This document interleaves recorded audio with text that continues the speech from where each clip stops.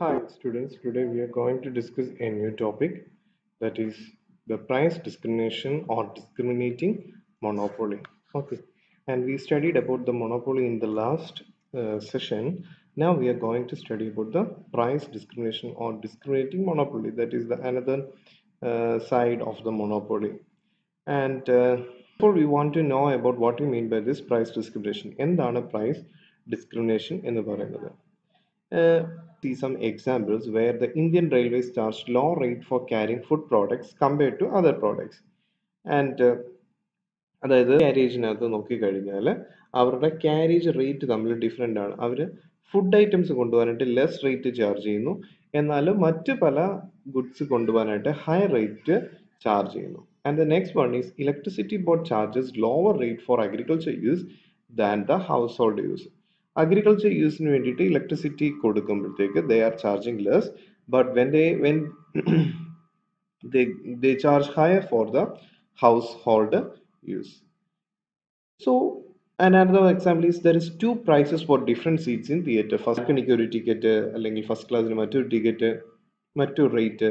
The practice of selling product at different prices is known as price discrimination. ഇതേപോലെ നേരത്തെ പറഞ്ഞ examples പോലെ തന്നെ ഒരേ സാധനങ്ങളിൽ തന്നെ ഡിഫറെൻറ്റ് പ്രൈസസിൽ വിൽക്കുന്നതിനെയാണ് നമ്മൾ എന്തെന്ന് വിളിക്കുന്നത്? Price discrimination. So the practice of selling products at different prices is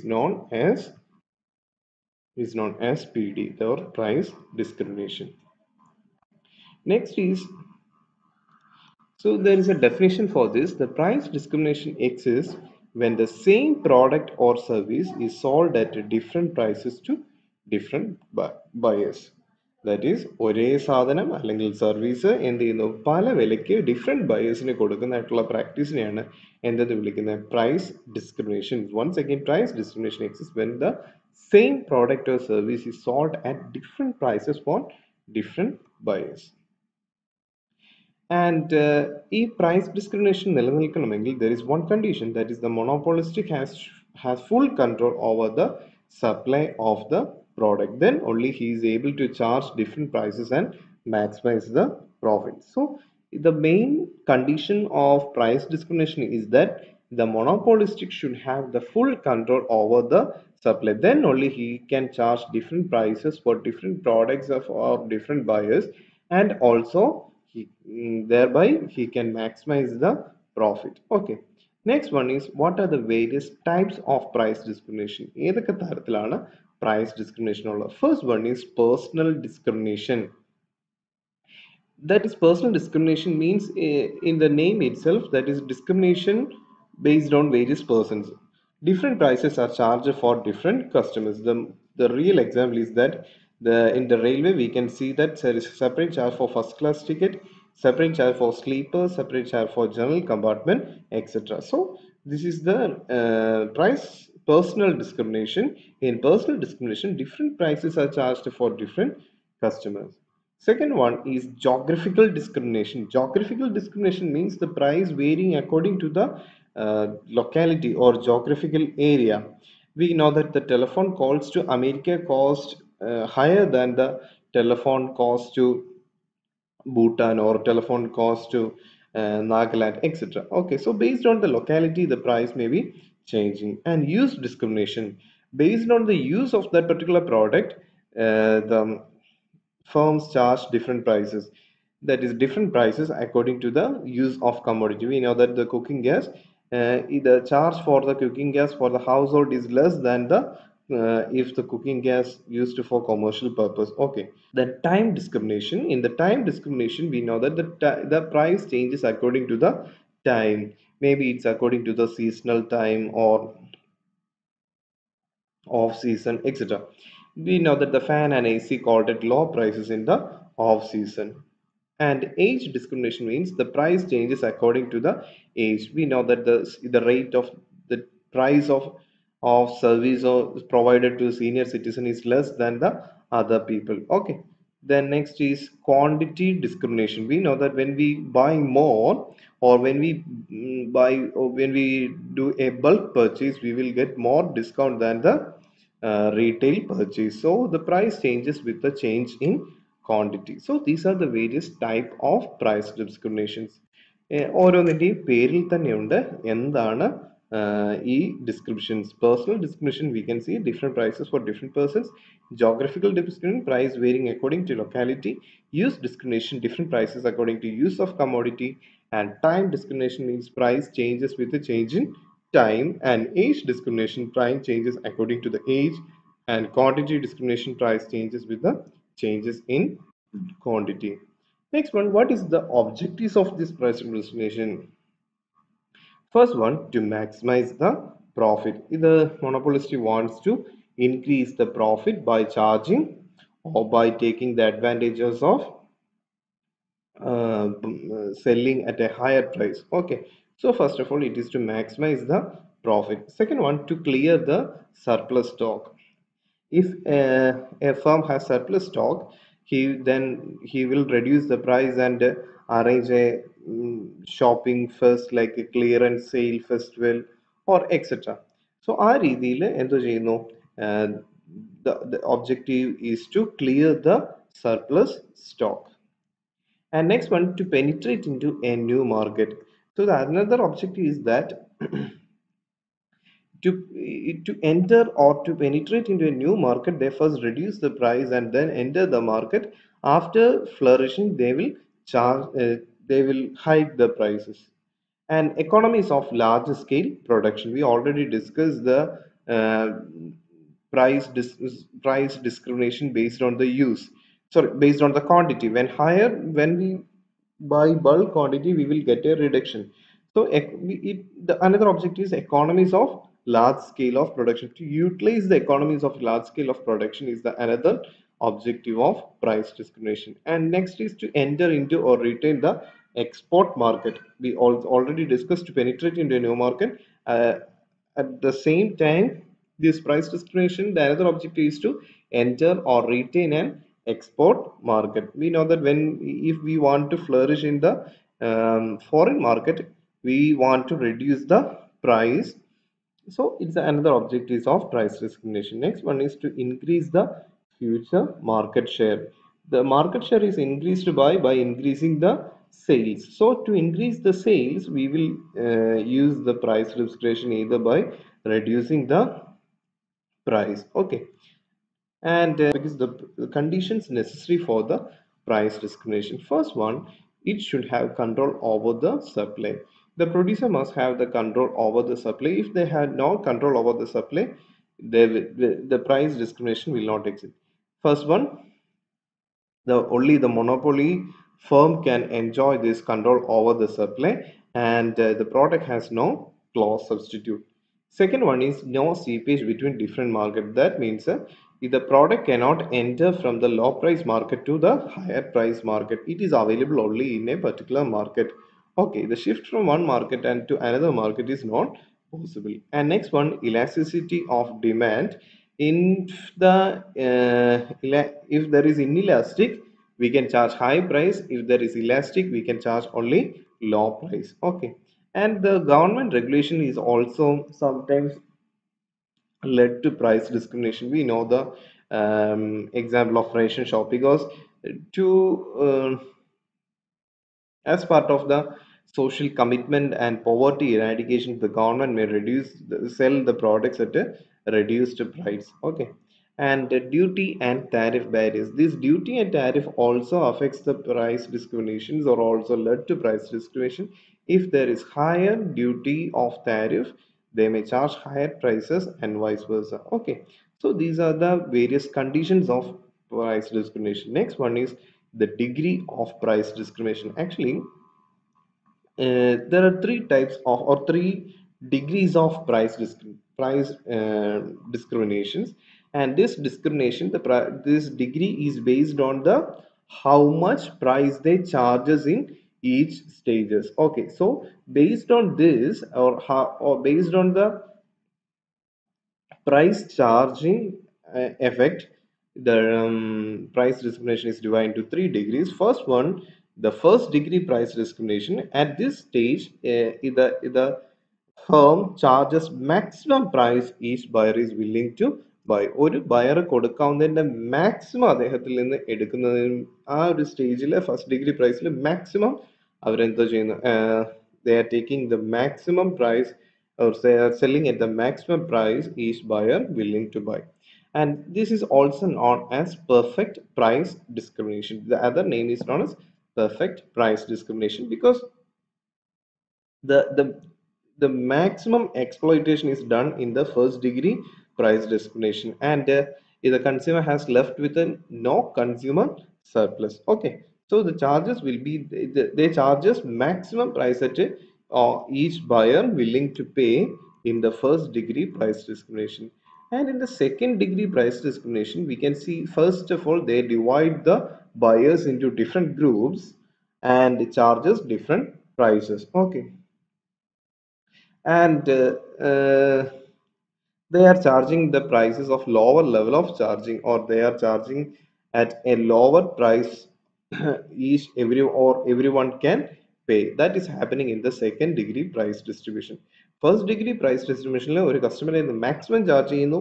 second degree price ഡിസ്ക്രിമിനേഷനിൽ കസ്റ്റമേഴ്സിനെ പല ഗ്രൂപ്പ്സ് ആയിട്ട് തിരിച്ചിട്ട് അവർക്ക് അവരുടെ ലോവർ ലിമിറ്റ് നമ്മൾ മേടിക്കുന്നു. Okay, and third degree price discrimination is that entire markets is divided into few groups. Second degree le buyers neയാണ് group ചെയ്യുന്നതെങ്കിൽ third degree le entire market is divided into few groups, and it is also known as market segmentation.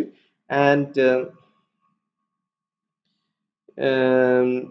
the product that's sold in one market cannot be sold in another market. That is the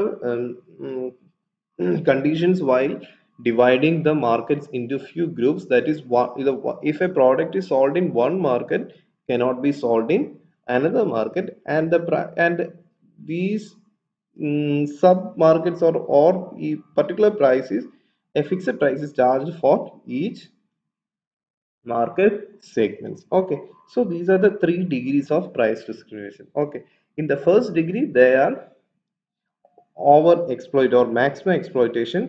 Second level, lower level of charging. Third also lower level of charging. Second group, second degree, they are dividing the buyers into various groups, but in the third degree they are dividing the market into various groups. Okay, how the price is determined under the price discrimination. Okay, first of all, discriminating monopolistic charges different prices in the different market.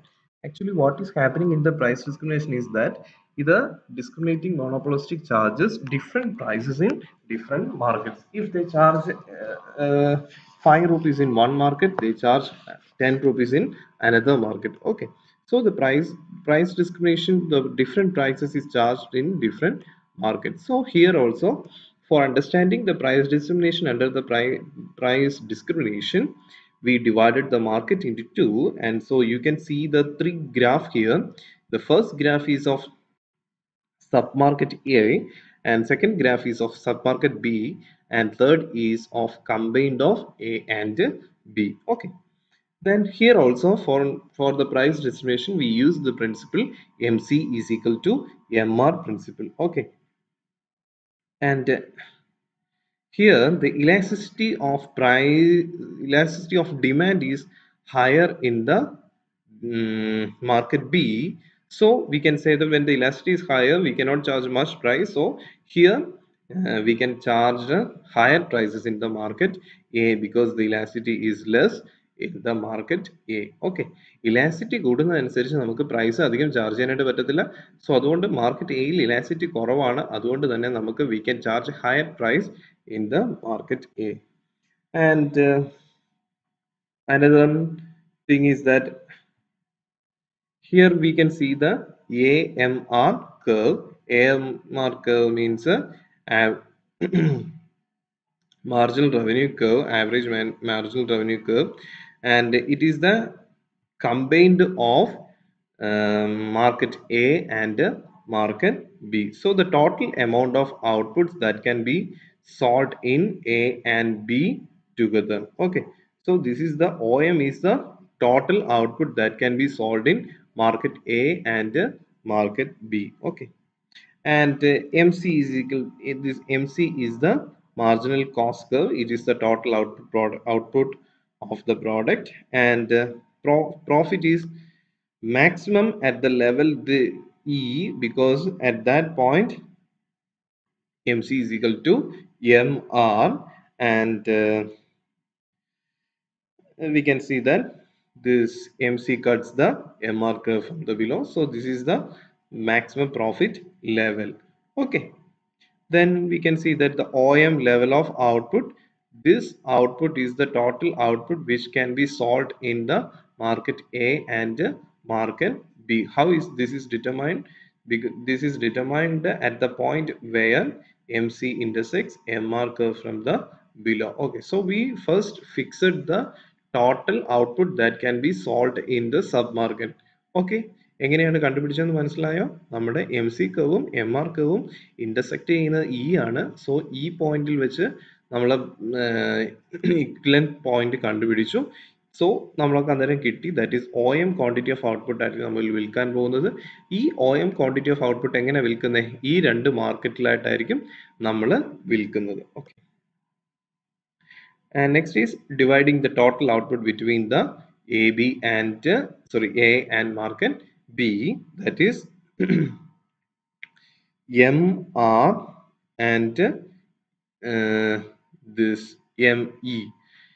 അതായത് ഒരു മാർക്കറ്റിൽ first മാർക്കറ്റിൽ എത്രമാത്രം വിൽക്കണം എന്ന് തീരുമാനിക്കുന്നത് ഇവിടെ ഈ M ഇയിൽ നിന്ന് നമ്മളൊരു സ്ട്രെയിറ്റ് ലൈൻ വരച്ചു. ഈ സ്ട്രെയിറ്റ് ലൈന് എം ആർ കർവിൽ ഇന്റർസെക്ട് ചെയ്യുന്നത് എവിടെ വെച്ചാണോ അത്രയും പ്രോഡക്ട്സ് നമുക്ക് എന്ത് ചെയ്യാം? we can sell in that particular market. Okay, here the M E curve അല്ലെങ്കിൽ ഈ എന്ന് വരുന്നതായിട്ടുള്ള ഇന്റർസെക്ടിങ് പോയിന്റ് എം ആറിൽ ഇന്റർസെക്ട് ചെയ്തിരിക്കുന്ന E1-ലാണ്, അതേപോലെ തന്നെ ഇവിടെ E2-ലാണ്. ഓക്കെ, സോ അപ്പോൾ ഇത്രയും പ്രോഡക്ട്സ് ഈ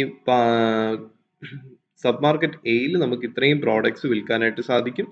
സബ് മാർക്കറ്റ് ബിയിൽ നമുക്ക് OM2 പ്രോഡക്ട്സ് വിൽക്കാനായിട്ട് സാധിക്കും. So OM1 and OM2. Okay, ഇങ്ങനെയാണെന്ന് ഒന്നുകൂടെ പറയാം. അതായത് നമ്മൾ ആദ്യം എന്തുമാത്രം ക്വാണ്ടിറ്റി ഇക്വലന്റ് പോയിന്റ് നമ്മൾ കണ്ടുപിടിച്ചു. എവിടെ വെച്ചാണോ M C M R intersect ചെയ്യുന്നത് ആ പോയിന്റിൽ നിന്ന് നമ്മൾ എന്നിട്ട് നമ്മൾ ടോട്ടൽ ക്വാണ്ടിറ്റി കണ്ടുപിടിച്ചു. That is OM. ഈ OM ക്വാണ്ടിറ്റി നമുക്ക് രണ്ട് മാർക്കറ്റിലായിട്ട് വിൽക്കാനുള്ളതാണ്. ഈ രണ്ട് മാർക്കറ്റിലേക്കുള്ള സാധനങ്ങൾ എങ്ങനെ അലോട്ട് ചെയ്യുന്നത്? ആദ്യം ഇയിൽ നിന്ന് ഒരു സ്ട്രെയിറ്റ് ലൈൻ വരച്ചു. ഈ സ്ട്രെയിറ്റ് ലൈന് എം ആർ കർവിനെ എവിടെ വെച്ചാണോ ഇന്റർസെക്ട് ചെയ്യുന്നത് അത്രയും ക്വാണ്ടിറ്റി ഓഫ് ഗുഡ്സ് നമുക്ക് എന്ത് ചെയ്യാം? വിൽക്കാനായിട്ട് സാധിക്കും. സോ അപ്പോൾ അങ്ങനെ കണ്ടുപിടിച്ചു. ഒരിടത്ത് E1-ഉം ഒരിടത്ത് E2-ഉമാണ് ആ പോയിന്റ്. സോ അവിടെയുള്ള OM ക്വാണ്ടിറ്റി ഔട്ട്പുട്ട് നമുക്ക് എവിടെ വിൽക്കാനായിട്ട് പറ്റും? എയിൽ, അതേപോലെ OM2 ബിയിൽ വിൽക്കാനായിട്ട് സാധിക്കും. And we can see that price നോക്കിക്കേ, ഇവിടെ OP2 ഉണ്ട്, അതേപോലെ ഇവിടെ OP1 ഉണ്ട്.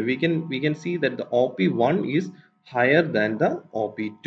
Okay, because due to the lower elasticity of demand in the B. So lower elasticity ആയതുകൊണ്ട് തന്നെ നമുക്ക് ഏറ്റവും കൂടുതൽ പ്രൈസിൽ എവിടെ വിൽക്കാൻ പറ്റും? നമ്മൾ ഓൾറെഡി ഫസ്റ്റ് തൊട്ട് മുൻപുള്ള സ്ലൈഡിൽ പറഞ്ഞു we can charge higher price in the market A because there is higher elasticity of demand. And we can see that for the equilibrium conditions there are two conditions.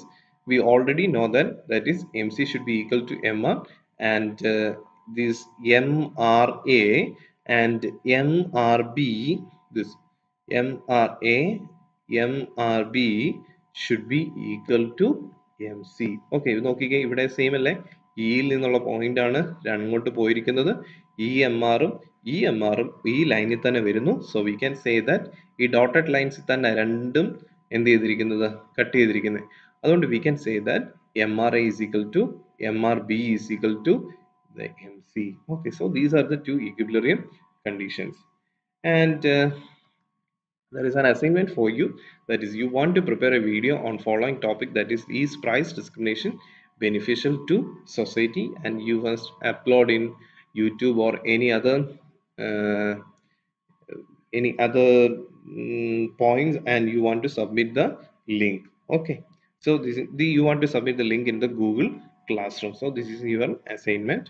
And ഇത്രയുമാണ് നമുക്ക് price ഡിസ്ക്രിമിനേഷനെ പറ്റി പഠിക്കാനായിട്ടുള്ളത്. നിങ്ങളിത് നല്ലതുപോലെ text വായിക്കുക. You want to read the text very well, and this may ask in the section B, that is for 5 marks. You want to actually, the graph is not in our syllabus. or only we want to know about the what you mean by price discrimination, conditions of price discrimination, and various degrees of price discrimination and objectives of price discrimination. But and this is for your additional knowledge. You want to study the graph also, and you want to prepare and this assignment. If you have any doubts, you can ask either in raisonsontage@gmail.com, or you can raise the questions when I come in the live classroom. Okay, thank you.